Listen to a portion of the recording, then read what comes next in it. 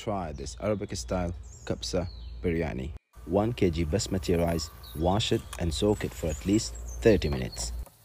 We start with 50-gram ghee, onions and garlic and mix it very well. 1.5 kg chicken, mix it all and add your dry and powdered spices like this. Mix it all, add fresh tomatoes and tomato paste. Mix all again and add just a little water and cook for 15 minutes in a low heat.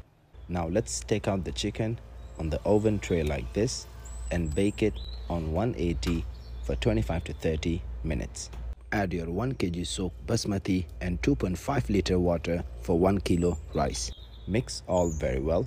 Add 1 chicken cube and fresh lemon juice. Bring it to boil and cook for 20 minutes in a low heat. And we are ready.